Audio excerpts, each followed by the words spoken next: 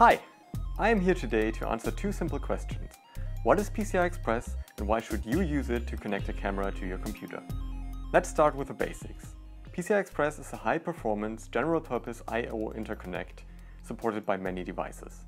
PCI Express is used in virtually all modern desktop PCs and workstations to connect devices like graphics cards or fast SSDs. For example, on this motherboard, there are several different PCI Express slots. As you can see, the slots differ in length and according to the number of lanes they provide. Each PCI Express lane offers a certain bandwidth, so aggregating multiple lanes increases the total bandwidth of the PCI Express link.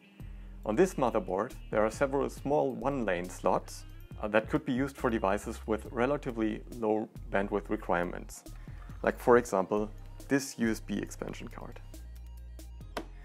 There is also one 16-lane slot here that is intended for devices with higher bandwidth requirements. It is typically used for graphics cards. These other two slots here look like 16-lane slots, but they actually only provide 8 lanes. If you put a 16-lane device into one of these slots, it will work, but with a lower bandwidth. The other way around also works. You can put a 1-lane card into a 16-lane slot,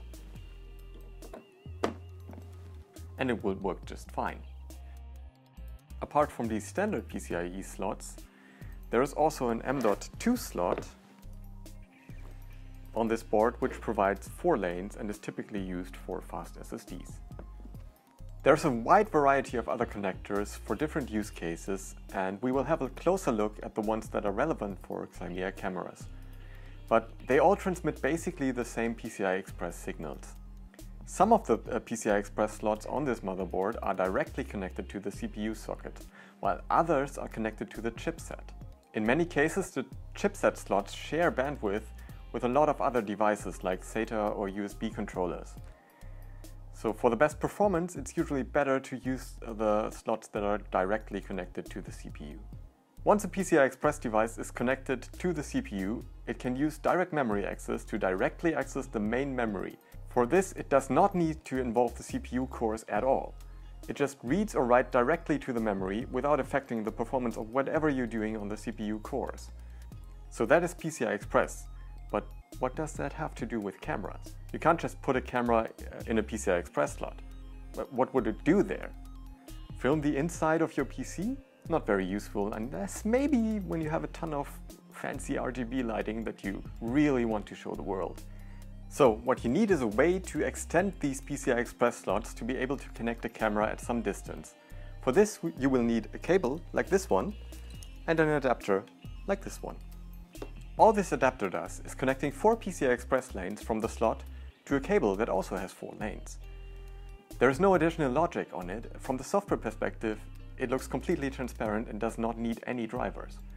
As you can see, this is different from a frame grabber that you would see in other camera interfaces. Frame grabbers are also plugged into PCI Express slots, but then they are using some more complex logic to provide other camera interfaces. So by using PCI Express directly, we can just avoid this whole complexity. So all we have to do now is grab a camera and connect it to the other end of the cable. Now the camera is directly connected to the PCI Express system of the computer and could use direct memory access to write its image data directly to the main memory. But what if you need these image data actually somewhere else? For example, when you have a powerful GPU that you want to use for some image processing or probably for some AI application. In that case, there is one more really useful feature PCI Express offers. Actually, PCI Express devices can talk directly to each other. So for the case of the GPU, we actually have a feature that comes from NVIDIA that's called GPU Direct that allows us to stream data directly from the camera to the GPU memory, and then you can access it from CUDA directly. If that sounds interesting to you, the next step is to choose the right camera and cables for your application. We have a variety of cameras with PCI Express available.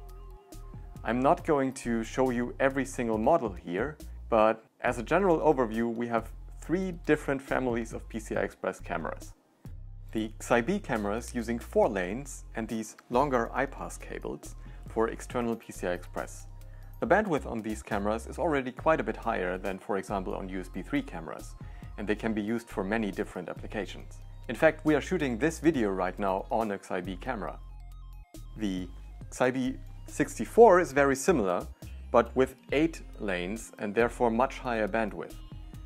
They are ideal for more demanding applications with high resolutions and high frame rates.